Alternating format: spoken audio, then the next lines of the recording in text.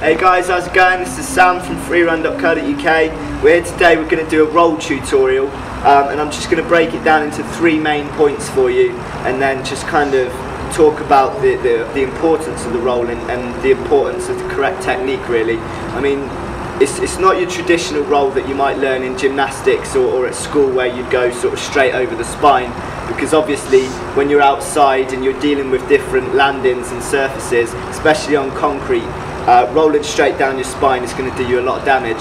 So when I break it down, I'm going to talk about exactly where you need to go across your back to do it safely so that you can do it over and over. But the importance of the roll is really for any drops and any landings where you've got quite a lot of momentum. You really want to save your knees and your ankles from taking that shock when you land. So the idea is that you're going to land, and as you roll, the momentum and the energy created from the impact channels through your body and out safely through your body without having to be absorbed heavily by your ankles or your knees. So looking at the 3 main points, obviously first off we're going to look at the entry to the roll. To enter the roll, once you've landed, you want to land on sort of the balls of your feet, so you've got a good sturdy landing there, and straight away you need to come down into your roll. Now there's a couple of different ways to go into this. Some people just tuck in under the shoulder.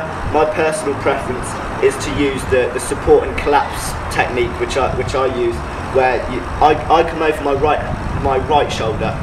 So I'll come down and I'll use my right hand here as a support, but it's not locked.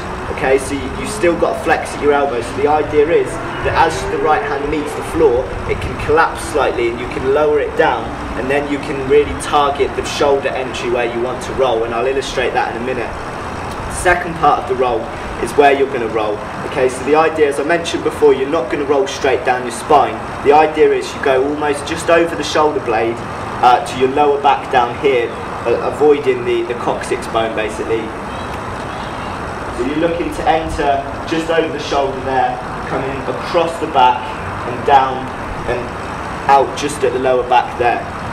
And again, I'll illustrate in that just a moment. And then the third point that we're going to look at is the exit of the roll. Really trying to keep it quick, compact and fast, because the whole idea is that you're channeling that energy so that you can use the momentum to really come out of your roll with pace and just carry on your run. You don't want to kind of hit the floor and stop and stumble. You want to hit, roll and really keep going with speed basically. So we'll look at an illustration now. Okay, so remember those 3 points that we looked at, with the entry, with the collapsing arm onto the shoulder, rolling across the back, and then really channeling the speed and the momentum through the roll quickly.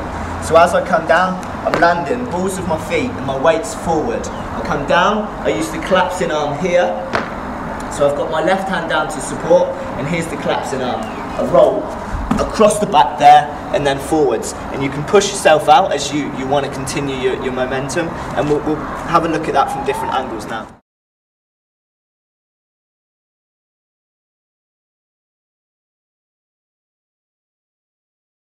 Guys, so that was the roll tutorial. I hope it helps. Repetition really is the key with this one, so just give it a go and see how it feels for you, and I'll catch you on the next tutorial. Peace.